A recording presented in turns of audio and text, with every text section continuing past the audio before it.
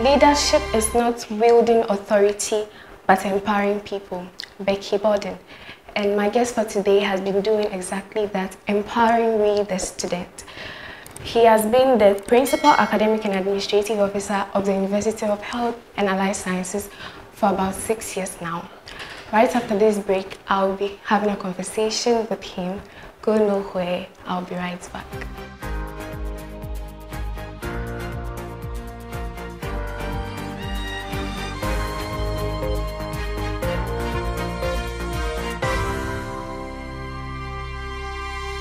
Welcome back to One on One. I'm Juliet Essenam, and my guest for today, before now, was the Pro-Vice Chancellor for the Research, Innovation and Development in the University of Ghana, Legon, and also worked under the Ghana Health Service as a Director for Research and Development. He's none other than the Vice Chancellor, the now current Vice Chancellor for UHAS, Professor John Gyapong. Please, you're welcome. Thank you very much. Thank you so much for joining us today on the show. Thank you for having me. Okay, so we'd like to know how you started your educational background as a young professor. My educational background, I'm not sure where you want to start from, but I started school in a very small village in the eastern region called Abanaso. In the Kwaye Bibrim district. Kwaye Bibrim, the dark forest. So very far away. Okay. So I started primary school there. My father was in the army, so I joined him at Liberation Barracks Experimental School, which is in Sunyani. Then from there I went to Burma Camp because my father was transferred to Burma Camp Garrison Primary School. Actually, when you are entering Burma Camp, under the arch on your right side, you see my former school there. Then from there, I did common entrance and then went to Aquinas in cantonments. Okay. My father couldn't afford boarding school, so I went to a day school that was in cantonments. And after O-level, I went to Presec to do my sixth form. From there, I went to the Kwame Nkrumah University of Science and Technology to study medicine. And from there, I worked in the Ghana Health Service, then Ministry of Health for some time. I was transferred to Navrongo. I was in Navrongo for close to 7 years. And during that period, I went to the London School of Hygiene and Tropical Medicine to study public health in developing countries at a master's level. And then I came back, worked for a while, and then went back to study epidemiology, the same school for another 4 years.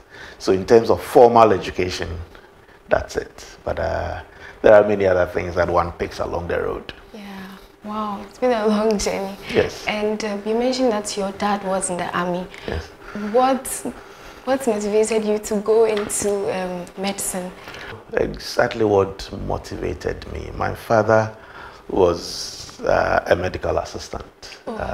So I guess I got exposed to healthcare delivery at a very early stage. So he worked in what is called the MRS in the military setting, the medical reception stations, which is their health units. These days they are all developing into hospitals. But that was my earliest exposure. I'm not too sure whether that is what influenced me, but in my days when you were in secondary school and you did well in the sciences, everybody expected that you go to either medical school or engineering school, and that is where I found myself. Okay, so now that you found yourself there, you really are enjoying it, right? Oh yes, I think I've really enjoyed everything I've done so far. But sometimes I look back and say, maybe I should have gone into computing. Wow. Because I enjoy computing. And I don't know whether I would have done well in that area. But I enjoy computing as well. So probably with some counseling, maybe I could have gotten into data science and things like that. And in epidemiology, you do a lot of understanding of health data. So probably I'm not too lost. Maybe a mix of the health sciences and the data sciences in epidemiology. Because in epidemiology, we deal with a lot of numbers, trying to understand why populations behave in certain ways, or certain diseases affect certain types of populations in some particular ways. And when you are doing an outbreak investigation, it's all an issue of data and managing the data to try and make a complete story. Yeah. Wow, that's nice. Okay, so now coming to you being the Vice Chancellor, your Vice Chancellorship, you were in Legon. Yes. As the Pro-Vice Chancellor in Yes. Research Innovation. Then you were appointed, right? Yep. To be the Vice Chancellor of a young university coming up, and you had to leave Legon coming here. How was that? Were you okay with it? Like, how was the feeling having to leave? Well, it's quite an interesting thing. Well, what many of you may not know is that I competed to become the Vice Chancellor of Legon University, Wow. and unfortunately, I didn't get it. Okay. Yeah, so after 5 years of being the Pro-Vice Chancellor, they were looking for a Vice Chancellor here for a University of Health and Allied Sciences. And the Vice Chancellor must of necessity be a health professional. So I got a few emissaries coming to me to consider it. And well, I considered it and putting an application eventually. And that brought me here. Of course, when I came in here, I asked myself a few questions. Did I really make the right decision? Transitioning from Legon with almost everything at your disposal to a place where there was almost nothing was quite a challenge. When I reflect and look back at what we have been able to achieve over the last 6 years, I think it's quite refreshing that we've been able to work together to achieve what we.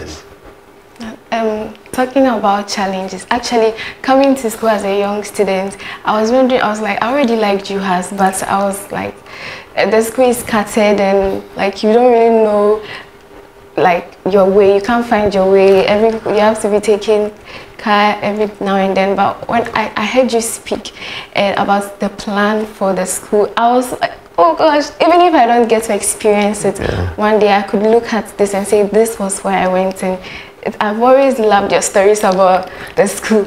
So you mentioned challenges. Yeah. I'm sure you have experienced and overcome so many challenges that has actually brought you to now. What would you say have been one of your most difficult and the most challenging thing you've experienced? I'm not sure which is the most challenging one. There are quite a number of them. One of the basic things for every university is some basic infrastructure. Okay. And as you were alluding to, the infrastructure just did not exist. But there has been a team that had been around for 4 years who have worked their backs to get things done up to that stage. And therefore, the least I could do was just to also get focused and build upon the strong foundations that had been laid. This was not the time for complaining. It was the time to build a coalition of the willing and look for resources from every possible area to get going. And that is what we've been able to achieve so far. And also with a little bit of prudent management of our meager resources, we've been able to put together a few things. As you can see now, we have a 640-bed Asogli Hall of Residence, which we built from our internally generated resources. And it took us close to 4 years to do that. It wasn't easy. The easiest way to go about this would be to say, okay, all right, let's raise the user fees so students will pay much more and then we'll get more money to build. But of course, we live in an economy where people are not very well paid. So you cannot continually raise the fees from that side. So then you need to think of long-term development. And we managed to get the University Council to facilitate a loan to get us the second hall of residence, which is coming up actually to be ready next week. I don't know whether you've been there recently. No, please, but I've heard of it. You've heard of it, yes. That is another 680-bed hall of residence, which we have christened the Sokode Hall. So we have a Asogli Hall and we have the Sokode Hall. And we believe that with the income that we get from the Asogli Hall, which was built from our IGF, together with the income from the Sokode Hall, we should be able to pay off this loan very quickly. And then also an issue of engaging government and international community, particularly the Chinese government, to facilitate a $60 million grant to build our School of Nursing and Midwifery, which is the biggest in Sub-Saharan Africa. Yay. What we have there now can seat, we have lecture rooms that can seat 2,500 students at a go. Wow. So 2,500 students can be seated at one time. We have 4 lecture halls that seat 200 people and another 18 or so lecture halls that seat 100 people. So sometime next year, all this issue about people carrying chairs around will be a thing of the past. Wow, that's great news. And the school is coming up very nicely. Yeah. And then also we have a skills laboratory with very excellent simulation facilities. It's a top-notch facility that is coming up. And of course, we're developing the central administration also, which will free this place for the School of Basic and Biomedical Sciences to operate as such. So we are doing a little bit in all our corners. If you talk about Hohoi, our colleagues in Hohoi, we've invested almost all the Get Fund money that we got to develop the Hohoi campus at Fodome. It's about 70% complete, and it is my hope that within the next year or so we will be able to finish that facility so that the School of Public Health can completely relocate into those premises. And with the opening up of the infrastructure and all that, other private people are also coming on board to put up halls of residence.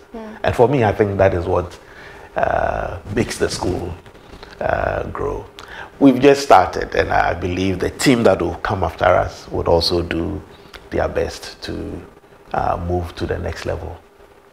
Okay, talking about the team that will come after, now that you will be leaving us soon, Yeah. what do you think you're going to miss about being a VC of UHAS or just being a member of UHAS? I'm not sure whether I'm going to miss being the VC of UHAS. Okay. Being the VC of UHAS is a lot of headache that many people do not know about. Of course, it appears glamorous, but if you want to get the work done properly, it's for me, it's not just a job. It was a mission to be accomplished, you know. So I wake up in the middle of night thinking of the next thing to do and all that. So I think retiring as a Vice Chancellor is going to give me some sleep because I've missed quite a bit of sleep on UHAS. Salaries are not ready. You don't know what to do. And you keep picking the phone to call all the right people to make sure that salaries are paid, and it's a lot of work. It's a lot of work if you want to get it done properly. Yeah. It is a lot of work. So I'm not sure I'm going to miss that for now. Okay, so if you are not going to miss being the VC, what would you say was one of your memorable days or something you had to do because you were the VC, something that was memorable to you? One of the things I really enjoyed as the Vice Chancellor of this university was when I see young people like you go through their programs of work and come upstage for a handshake during congregation. You can see a lot of excitement on the faces of everybody and their families, and everybody is so happy. And there is a particular group of people, the sandwich students. I keep saying that I will miss them forever. You know, the sandwich students usually don't have a straight pathway like some of you from preparatory school. You go to some of the best secondary schools, and then from there you come straight to this place. Many of the sandwich students have gone through a very tortuous pathway. They could have passed exams all right, but because they did not have the resources to continue, they stop along the line, get a job done, or go to nursing school because there you can get an allowance, and then they finish nursing, and then they work for a while, then they come for a top-up. And the interesting thing is that when you admit one of them, you admit a whole family. You admit a nurse. Sometimes she's already pregnant when she's coming, or she has a toddler, so she brings the toddler together with the house help so that she can attend lectures. And you can hear sometimes the babies cry out during lectures. And what fascinates me is that there might be 3 or 4 babies out there crying, but as soon as the baby cries, the mother knows that is my baby, and they go out there to go and pick the baby. And for me, it's such a relief to see them come for graduation. And our policy of leaving no one behind, for me, is something that I find very, very gratifying. So that is one of the things I'll miss. Wow, that's so sweet. Okay, if you had unlimited power, say you had unlimited power, what change would you like to make here in UHAS that you haven't already done? Like a great change you want to see here in UHAS? If I had unlimited power, yes. Ooh, that is a very, very interesting scenario. If I had unlimited power, I would not set up any university without the necessary infrastructure. If you want to set up a university, in the case of UHAS, with 11 academic units, 8 schools, and 3 institutes, I will ensure that within a 5 to maximum 10-year period of time, all the structures are put in place. But I don't have that power. I don't have that pace. I don't have that, because it is for me very, very unfortunate to say I've set up a university, 8 schools, 3 institutes, go and run with no infrastructure. As we speak now, the School of Basic and Biomedical Sciences has been built. So that is one. The School of Nursing and Midwifery is being built. And the School of Public Health is being built. All the rest are living in tents and temporary structures. Pharmacy, yes, we have a small block there. That is not the School of Pharmacy. Actually, the strategy was to put up this building next to the School of Basic and Biomedical Sciences, so that when the real School of Pharmacy is built, this addition could be maybe lecture rooms for a graduate program or something like that. Because the School of Pharmacy should be another complex like we have here. The School of Medicine has not been built. It's what is on the, what do you call it, the hospital campus is not the School of Medicine. So we are all struggling to make do, as we always do in Ghana. I think it's unfortunate. And I have always said that it is rather unfair to the new universities to be established in name and not in structures. Yeah. Wow. Okay, so moving a bit away from VC, being a VC, Yeah.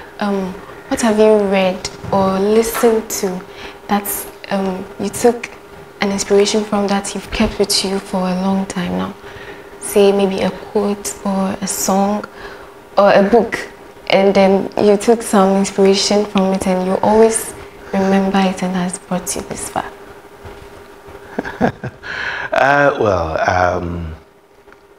I don't remember the last time I read a storybook. Okay. So maybe it's an opportunity for me to get back to read a storybook. So I will not get into that. But as a Christian, I'm always encouraged by the Word of God. Every time I read the same portion of Scripture, I get a different inspiration that encourages me to be on the right track, especially when you have challenges along the line, and not everybody sees eye to eye with you, and there could be some detractors along the line. I get encouraged by the Word of God. So the Scriptures have been my main source of inspiration. So as to which portion of Scripture, there are many portions of Scripture that I can refer you to, but the Scriptures have been my main source of inspiration. I believe that the good Lord brought me here for a purpose, and I think that I have been able to do what I could do with my strength and His guidance. Probably I could have done more, but that is for time to tell. But you have done a lot. Like, when I look at your achievements, you have done so many things. Like, how long have you been here? Just 3 years. Just 3 years. Okay, all right. Not just in UHAS though, but even just in UHAS, I've seen some of the things you do, and I like the way you speak so enthusiastically about UHAS.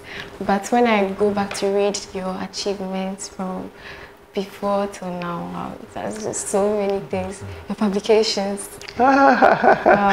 You see, again, these are some of the things that I have fallen behind since I became the Vice Chancellor. Yeah, I think before I became the Vice Chancellor in 2016, I had about 120 or so publications there. I think it was over yeah. And over 6 years now, I've just gotten to 146. So I've slowed down on that. So, of course, when you are doing this kind of work, you can't find the time to sit down to write. Yeah, so I'm going to spend time doing some more science and then begin to write my memoirs. After you retire? Oh yes, after this tenure, I'm going to take a sabbatical leave and reflect on what the next steps should be. Wow. Okay, then this is from one of the students. He says that, what advice would you give to a young student or a young individual coming up, wanting to do something great with their lives like you have done? What advice would you give to them? Well, let me say from the onset that when I look back and people say, oh yeah, you've done a lot, you've achieved a lot, I can see it because of the relativities when you compare to other people. Okay. But I must say that I did not set out. You know, these days you hear there are all these motivational speakers who tell you 5 things to do this, 5 ways to do that, 10 ways to do this. Unfortunately, some of us did not benefit from any of those motivational speeches or lectures. It was an issue of being committed and dedicated to our cause. I have been the typical person who from secondary school days was in the scripture union, and then when I went to university I was in the University Christian Fellowship. So I've been guided by the principles of the Word of God, yeah, which tells me that when I set my mind to something, I must do it well and excel. So for me, it's the desire to excel. And because I believe we all have the capabilities, God has granted each and every one of us with some skills, which we need to harness. Somebody may have to ginger you to get you on the right pathway, but we all have something within us that we can do in a very excellent way. So I think we need to find it and work at it, and whatever you find yourself doing, do it such that nobody can ignore you. And that has been one of the messages I give to all my graduating students. That be so good that no one can ignore you.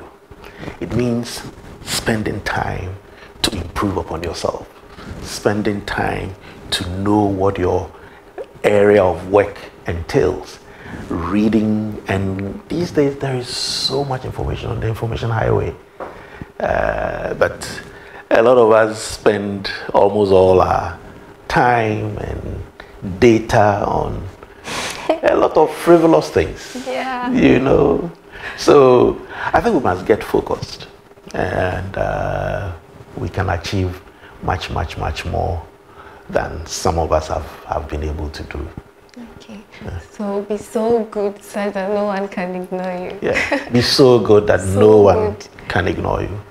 Because if you are good and you are excelling, people will look for you. Yes, no matter where you go. Yes. Yes. Okay. Well, thank you. I'll take that with me. And okay, so you mentioned that you are always busy, you're always having something to do. How do you input or juggle all this with your leisure? I mean, what do you do? Your hobby, something you like doing? I enjoy football so much. I enjoy soccer. Oh, okay. Yeah, I enjoy soccer. I used to play when I was much younger, but these days, with my pot belly and all that, I cannot do all that kind of thing. Okay, but I'm an ardent fan of Kumasi Asante Kotoko. We just won the league, and the indefatigable Liverpool Football Club. So we never walk alone. I have all the memorabilia of Liverpool all over my house. Every time I go to Liverpool, I have something. So I guess I probably have about 10 different Liverpool shirts. Hey, wow. Every season, and it's designed. I enjoy. I'm very sad that Sadio Mane is going to Bayern Munich, but he's paid his dues. He can move on. That's now I'm confused. You're confused, you see? Yes. Shout out to the Liverpool fans. Yeah, you never walk alone. Yeah. So finally, before you go, please, what would you like to tell us, your student, that you haven't already mentioned? I think I've mentioned almost everything, but let me rehash and say that haven't made the grades to get into UHAS, you are good enough to excel. You are like some diamond, which when you get out of the ground, doesn't look very great. It needs to be polished. And it is when it is polished that it attracts all the attention and the pricing that the precious minerals and marketing groupings would be interested in. So there's some gem inside you, you know, and you need to polish it. And this is an opportunity for you to polish that gem. And the time that you spend here, be it 4 years for most people, or 6 years for medical and pharmacy students, or 3 or 2 years for the top-up students, make very good use of the time here, because time does not come back. You may miss certain opportunities if you are not very careful, and you may live to regret it. So make the best of this time that you have here. It is very, very important. Yes, please. Yes. Yeah. Thank you so much for your time here. Thank you. So if you hadn't taken anything, or if you didn't hear anything, make good use of your time here in UHAS. You are a gem, and you just need polishing and be so good that no one can ignore you. Yeah, see you guys next time. Bye.